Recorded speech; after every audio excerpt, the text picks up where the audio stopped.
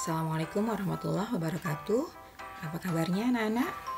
Pada kesempatan kali ini kita akan membahas latihan soal matematika KD 3.2, yaitu menjelaskan bilangan sampai 2 angka dan nilai tempat penyusun lambang bilangan menggunakan kumpulan benda konkret serta cara membacanya. Kita mulai ya. Soal pertama. Nilai tempat angka 5 pada bilangan 45 di atas adalah A. Satuan, B. Puluhan, C. Ratusan. Kita lihat jawabannya. A. Satuan. Soal nomor 2. Bilangan yang tepat untuk mengisi nilai tempat di atas adalah A. 3 dan 6, B. 3 dan 7, C. 3 dan 8. Kita perhatikan gambar di atas berikut ini. Susunan balok puluhan itu ada 1, 2, 3. Berarti 3 puluhan. Dan susunan balok satuan ada 1, 2, 3, 4, 5, 6, 7. Jadi jawabannya adalah B.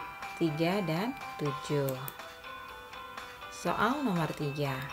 Pada bilangan 78, angka 7 menempati nilai tempat A. Satuan, B. Puluhan, C. Ratusan. Jawabannya adalah B. Puluhan. Berikutnya soal nomor 4. 8 puluhan ditambah 8 satuan sama dengan titik-titik. Bilangan yang tepat untuk mengisi titik-titik di atas adalah A. 85, B. 86, C. 87. Jawabannya adalah A. 85. Soal nomor 5. 83 sama dengan titik-titik puluhan ditambah titik-titik satuan. Bilangan yang tepat untuk mengisi titik-titik di atas adalah A. 3 puluhan ditambah 8 satuan, B. 8 puluhan ditambah 3 satuan, C. 8 puluhan ditambah 0 satuan. Jawabannya adalah B. 8 puluhan ditambah 3 satuan. Soal nomor 6. Pada bilangan 76, angka 7 menempati tempat A. Satuan, B. Puluhan, C. Ratusan. Kita lihat jawabannya adalah B, yaitu puluhan. Perhatikan gambar berikut. Titik-titik puluhan ditambah titik-titik satuan.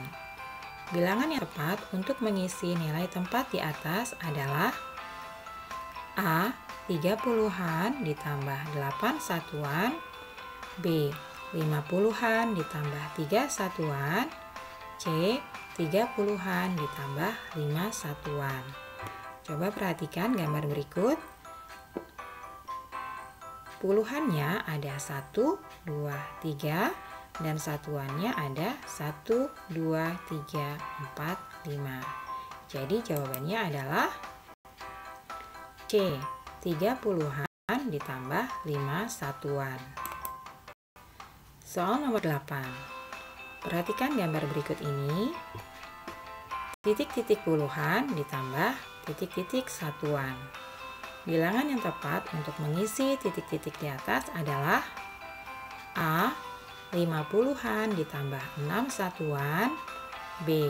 5 puluhan ditambah 3 satuan, C. 6 puluhan ditambah 5 satuan. Coba perhatikan gambarnya. Untuk puluhannya kita hitung ya, ada berapa? 1, 2, 3, 4, 5.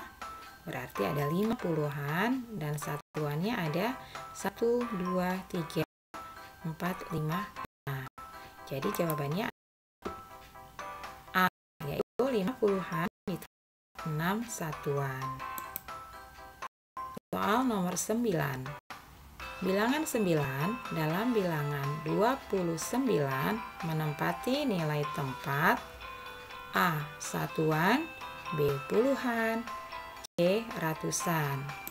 Jawabannya adalah A. Satuan.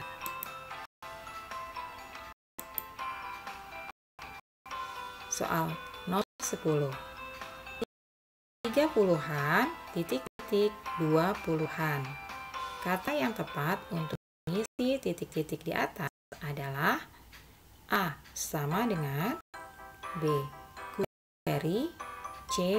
lebih dari. Jawabannya adalah C. lebih dari. Demikian latihan soal matematika kali ini. Semoga bermanfaat. Terima kasih. Wassalamualaikum warahmatullahi wabarakatuh.